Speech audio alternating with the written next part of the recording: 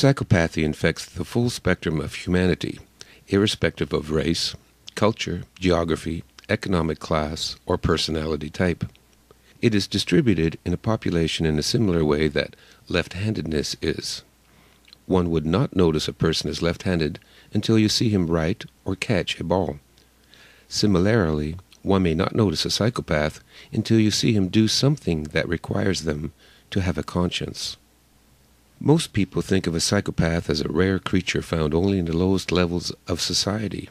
However, the reverse is true. They are not rare, but actually quite common, and you are more likely to find psychopaths in the boardroom than on the wrong side of the tracks. The reason is that the more competitive a particular environment is, the more ruthless the use of the cheating strategy becomes. Within the highest circles of power and wealth, a lack of pity and remorse is practically a prerequisite to success, and only the psychopathic mentality can thrive. Because of the tremendous destruction psychopaths reap on society, it is vital for everyone to be aware of their existence and to recognize their behavior traits. Understanding them is the first step to defending against them. Key characteristics. Lack of empathy. Empathy is the ability to experience within oneself the feelings and emotions expressed by others. It is what allows us to feel what others are feeling. It is why we are inspired by works of art, music, and poetry. Empathy allows us to experience the grandeur of life, to be truly alive, and is one of the defining characteristics of what makes us human. Psychopaths have no empathy, and as a result, they are neither truly human nor truly alive. When they see normals, admiring a piece of art, or playing with their children, or caring for a pet, or any number of human emotional interactions, they cannot understand what all the fuss is about. Psychopaths realize at an early age that they are different, and that they should act as everyone else does in order to be accepted into society. They learn to mimic what they see others do, but they can never understand why they should act this way. Although they are consummate actors, careful observation will reveal telltale cracks in their facade. They know enough to fake concern when someone is sick, or to pretend happiness when some good fortune befalls a friend. But in situations where the psychopath has no pre-rehearsed act, their ad lib often reveals a stunning lack of empathy. For example, if attending a funeral, a psychopath would correctly mimic the same expressions of sadness as the other mourners, but then makes sexual advances towards the grieving widow, clueless to the gross inappropriateness of such an action. People with empathy would instinctively understand such behavior as inappropriate. However, the psychopath cannot. Lack of remorse. Remorse is an emotional expression of personal regret felt by a person after he or she has committed an act which they deem to be shameful, hurtful, or violent. This very definition precludes a psychopath from experiencing such a feeling. With no empathy, there can be no emotional expression. Nor can a psychopath feel shame, nor comprehend that anything they do can be harmful to others. Psychopaths understand when people are angry with them for their behavior, and as a last resort, they may pretend they are sorry. But unlike most people, they are not the least bit disturbed by feelings of guilt. Remorse is a powerful negative emotion that causes turmoil in those that feel it, turmoil that often results in self-destructive or self-deprecating behaviors. The psychopath may pretend remorse, but their real behavior is not changed. They still go shopping, they still go to parties, they have no problems sleeping at night. Superficiality. Passion drives someone to go further than needed to explore, learn, and master a subject. Most people enjoy listening to music, but it is someone passionate about music that goes on to learn how to play an instrument. Similarly, many people are interested in new technology, but only a passionate person goes on to become an engineer.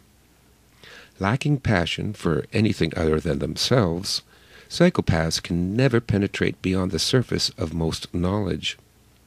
As a result, they exhibit a superficial comprehension of some or many subjects, but are often seen by true experts as being shallow. Their superficiality extends to their attempts at acting normal by exhibiting false emotions through an exaggerated effect. Grandiosity.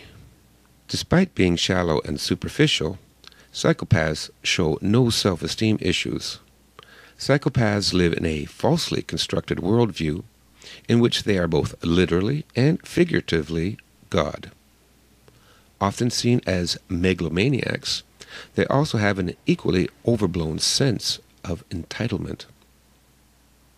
Irresponsibility. Psychopaths are irresponsible because nothing is ever their fault. Someone else, or the world at large, is always to blame for all of their problems.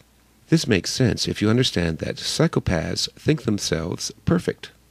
Nothing wrong can ever originate with them, and so logic, the psychopath's logic, dictates that everything bad is always someone else's fault. Impulsive behavior. The psychopath's impulsive behavior makes sense in light of their megalomania. In their world, whatever they want now is good, and whatever they do not want is bad. If a psychopath wants sex and his date will not provide it, then rape is good and the date is bad.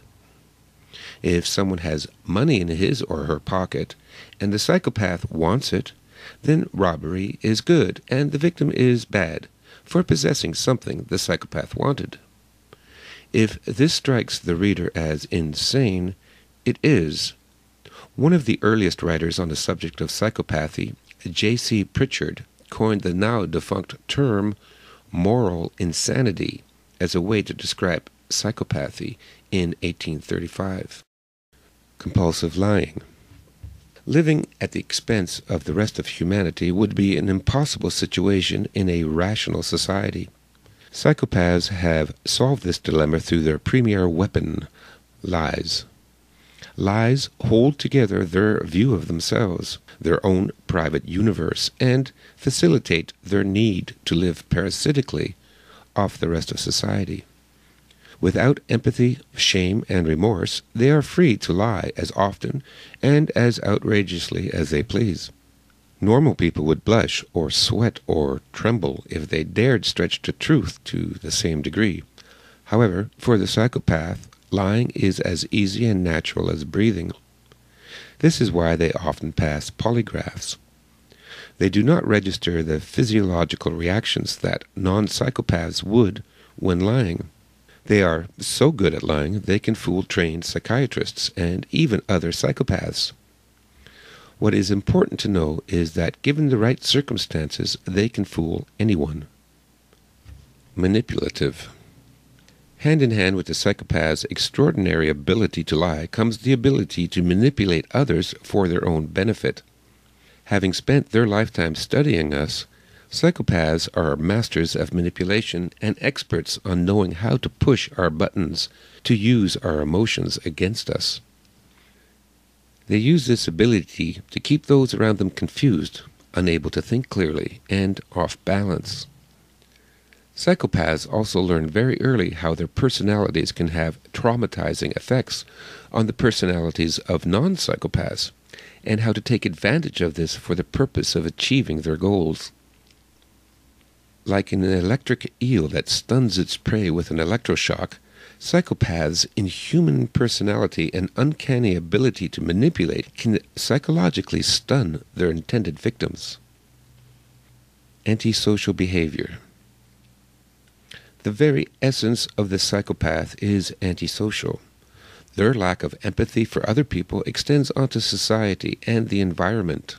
Vandalism, pollution, graffiti, animal abuse, environmental destruction, building code violations, reckless driving, and a host of morally and socially unacceptable activities are of no concern to the psychopath. These then are the basic characteristics that psychopaths exhibit. Bear in mind that few psychopaths will express all of the characteristics, and that non-psychopaths can have many of these characteristics as well. Common types of psychopaths. While there are as many variations in the personalities of psychopaths as there are among normal people, the following lists some general stereotypes. Narcissists. The most benign form of psychopathology is pathological narcissism. Narcissists, like the mythological Greek namesake Narcissus, are so overcome with self-love that nothing else in the world matters to them. They need a constant source of narcissistic supply, which is attention, adoration, recognition, awards, and praise. There are two basic types of narcissist, the somatic and the cerebral. Somatic narcissists take pride in their looks and appearance. They will flaunt their sexual exploits, brag of their accomplishments, show off their muscles, and display their toys. They are often health nuts, hypochondriacs, and sex addicts.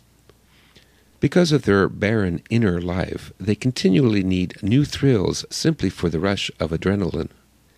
These thrills range from criminal activity and substance abuse to increasingly bizarre sexual acts. Cerebral narcissists love their own minds.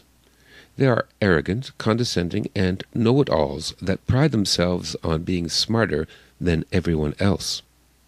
Their narcissistic supply comes from fame, notoriety, awards, and displays of wealth to create envy in others. The danger to the public from narcissists is to drain on energy, time, resources, and emotional well-being. A narcissist is interested in a person only for what narcissistic supply that person can provide.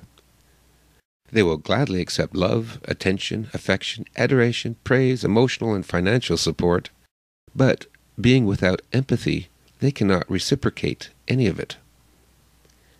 Any partnership they enter into will always be one-sided. Once a person ceases to be the source of narcissistic supply, or a better source comes along, they are discarded without hesitation or consideration. Thus do narcissists leave behind them a trail of broken hearts, broken dreams, empty wallets, and abandoned children. The victim. Commonly used by female psychopaths, but by no means unheard of among males, is the professional victim stereotype. Preying on what psychopaths see as weakness in others, sympathy, the female psychopath appears helpless, pitiful, emotionally fragile, persecuted, and sexually vulnerable. She pretends heartfelt gratitude for whatever small kindnesses strangers provide her, but behind the mask is a cunning, ruthless, and loveless predator. Often using sex as the hook, they can juggle several victims at a time, draining them of life and money until there is nothing left, then skipping town to avoid the repercussions. Con artists. Not all con artists are psychopaths, but psychopaths make convincing con artists. Being excellent liars, they put that talent to use by cheating others. Without a conscience or remorse to stand in the way, they are free to cheat old women out of their life savings, sell quack cures to terminally ill patients, or shortchange the blind. They are usually charming, articulate, and convincing, and make successful salespersons. Unlike the narcissist, the con artist is not as concerned about love or attention as money. There are two types of cons psychopaths engage in, the short con and the big store con. The short con is probably the one that most often comes to mind when thinking about con artists. These are the tricks and cheats that require no great intelligence to pull off, such as shortchanging, bait and switch, and a 3-card Monte, to name a few. Psychopaths that have a higher intelligence level and or come from a more respectable background are more likely to establish the big store con. These are large-scale frauds that all rely on a basic strategy. Take something of little to no value, artificially inflate that perceived value, sell to gullible investors, take the money, and run. Traditional big store cons use real estate, stocks, and bonds as the lure. Even reputable multinational corporations, accounting firms, and banks are all capable of being nothing more than a large-scale con. While the short con can deprive a victim of a few to a few $1,000s, the big store cons are especially destructive, capable of destroying an entire nation's economy. Malevolent psychopaths, more popularly known as antisocial personality disorder or sociopaths. The malevolent psychopath is the real-life monster of our nightmares. These are the wife-beaters, murderers, serial killers, stalkers, rapists, sadists, pedophiles, gangsters, interrogators, and terrorists. They are usually career criminals and can amass an extensive criminal record while still in their early teens, often showing their contempt with a sneer or smirk and with a vacant stare from cold, predatory eyes. They are dangerous, unpredictable, and easily triggered into violence. Cowardly and sadistic, they tend to target the most vulnerable in society: women, children, and the elderly and disabled. Often impulsive and opportunistic, sociopaths will not hesitate to commit any type of crime and will use manipulation, intimidation, and violence to get what they want. Professional psychopaths. The malevolent psychopath is the most dangerous. However, it is the professional psychopath that is the most destructive. While the victims of the former can range into the dozens, the victims of the professional psychopath can run into the tens of millions. These psychopaths litter history with genocides and the destruction of entire nations and empires. Historical examples include such monsters as Stalin, Pol Pot, Ivan the Terrible, and Caligula. While there are many that make it to the pinnacle of the political stage, there are also such historical figures as J.P. Morgan, Randolph Hearst, and Meyer Rothschild, professional psychopaths that reach the pinnacle of the financial stage, where they cause no less misery and destruction as their political counterparts. The professional psychopath is just as malevolent, narcissistic, and remorseless as the other stereotypes. They are just much smarter. They can be found in any profession, but usually governments, corporations, and religions will be thick with them. In a corporation, the professional psychopaths are ideally suited for advancement. They can masterfully fake their abilities and credentials, use their intellect and charm to manipulate and exploit others, and generally backstab their way to a high position. Once in power, their masks slip, and they abuse their power and bully and sabotage their co-workers and subordinates. In politics, the professional psychopath's ruthlessness and cunning gives them a distinct advantage over any non-psychopath rival. They make charismatic leaders, manipulating and brainwashing the naive, vulnerable, uneducated, or mentally weak. Mastery of lying allows them to make whatever outrageous campaign promises straight-faced, with, of course, no intention of keeping any of them. A life spent faking being human gives them the ability to assume the roles of virtuous public servant, the perfect father, husband, advisor, mentor, and everyman. In addition, when things get rough, they have no inhibitions in playing dirty, and readily resort to murder, assassination, persecution, war, and genocide. The third sphere of power that has traditionally attracted more than its fair share of psychopaths is religion. A quick glance at the history of religion, from the bloody sacrifices of the Aztec priests to the tortures of the Spanish Inquisitions, and through seemingly endless religious wars waged in the name of peace and love, makes their influence plainly visible to all willing to look. Since most, if not all, great religions are constructed on falsehoods, compulsive liars make the perfect proselytizers. A look at recently created religions such as Mormonism and Scientology show their founders, Joseph Smith and L. Ron Hubbard respectively, were at least compulsive liars and more likely full-blown psychopaths. Charismatic cult leaders such as Jim Jones and Sun Myung Moon were indeed psychopaths, while televangelist preachers that rake in millions from their gullible flocks are at best con artists of the highest caliber. When psychopaths dominate and seize control of the major cultural institutions that influence a society, a final type of psychopath is created. Secondary psychopaths. While the classic genetic psychopath is one who is born with whatever genetic trait that causes this pathology, there is another group of people that behaves just like the classic psychopath, who were not born that way but were created. Secondary psychopaths are created in two ways: through trauma and through groups. Trauma from an accident, drug addiction, or severe physical and psychological abuse can destroy that part of the frontal cortex of the brain where empathy and conscience is processed.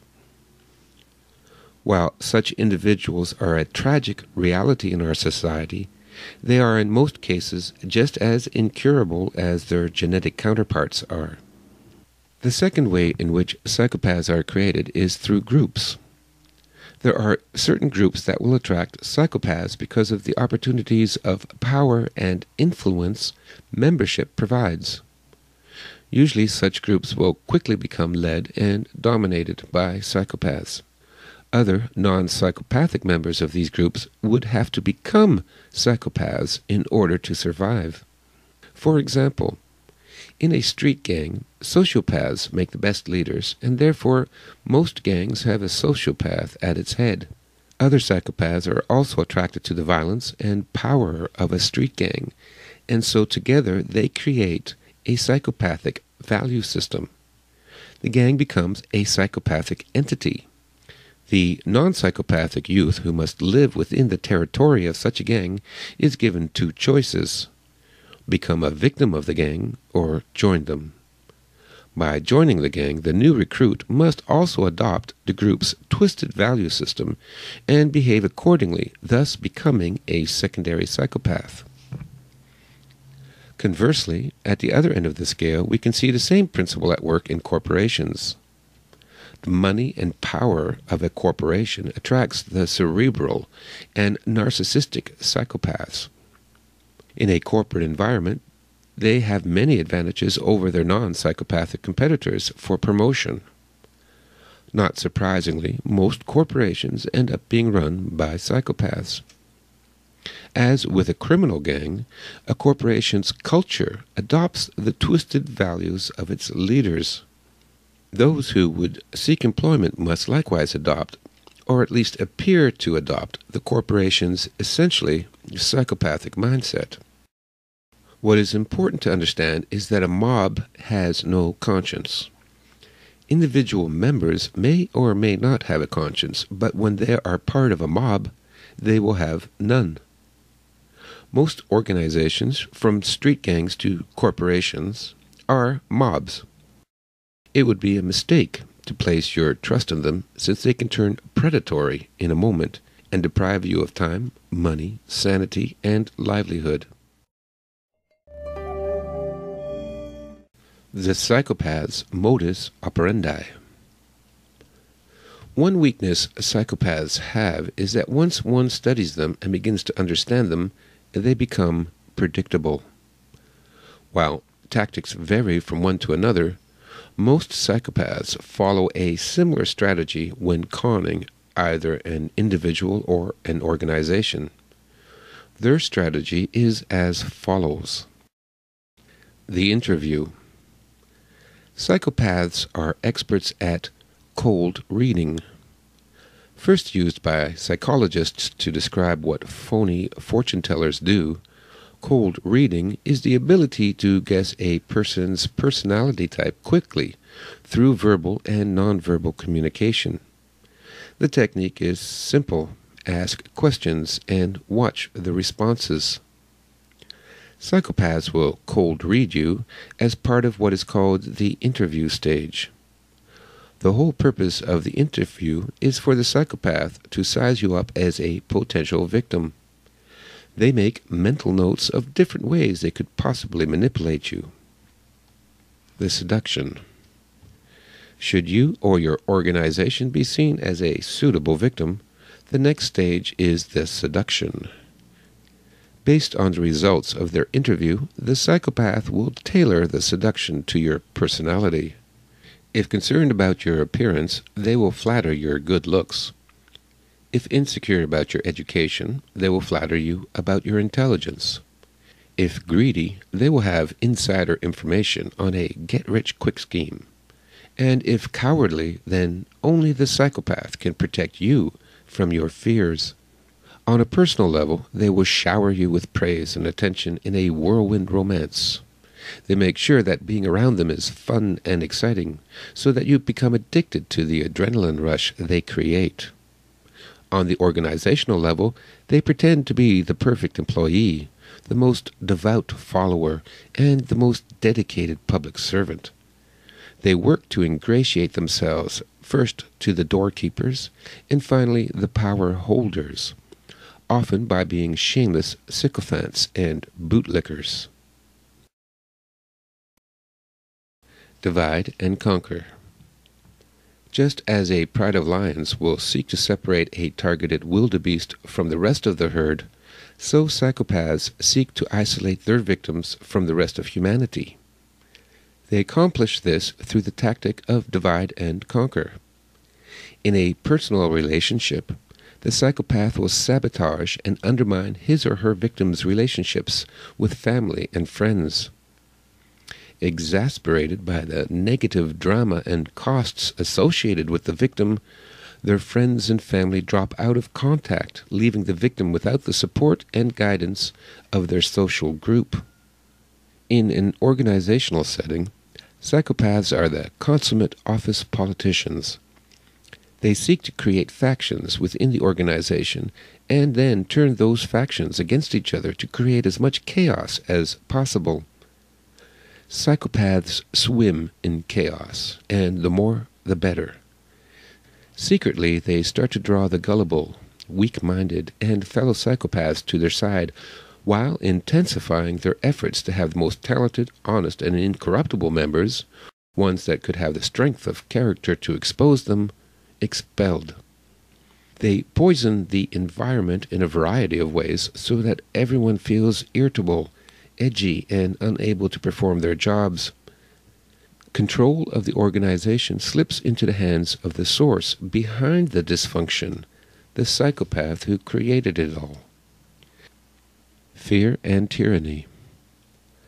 The final stage of the psychopath's strategy is tyranny, the absolute and sadistic control over his victims.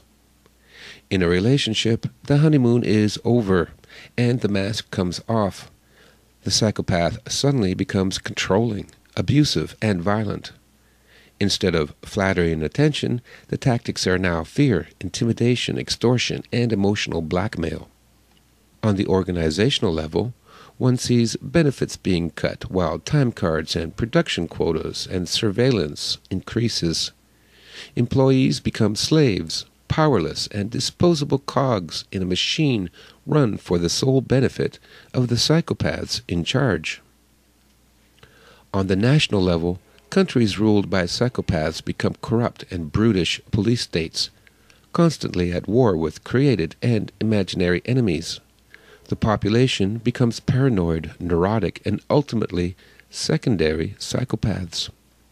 In a psychopathic culture, everyone must adopt a ruthless attitude as a survival strategy. Defense against a psychopath.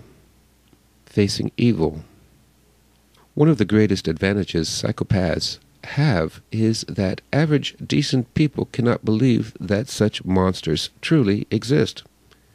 This inability to comprehend the predator mentality is partly due to popular morality.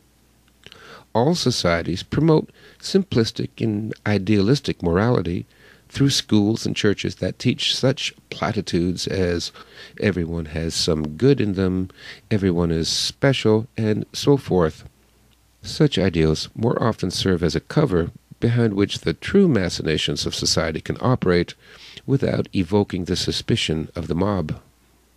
Another reason that people cannot face evil is fear. The true nature of psychopaths is the stuff of childhood nightmares.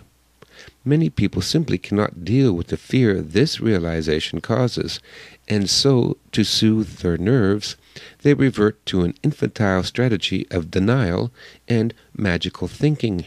If they do not acknowledge the existence of monsters, then the monsters cannot hurt them. The first line of defense against psychopaths is acknowledging their existence. By doing so, one develops a psychological advantage. Forewarned is forearmed, and having braced oneself with knowledge of predatory individuals, one is better able to think clearly and thus spot the predator before he can spot you. Once you accept the reality that human predators populate our society, the next line of defense is in identifying them.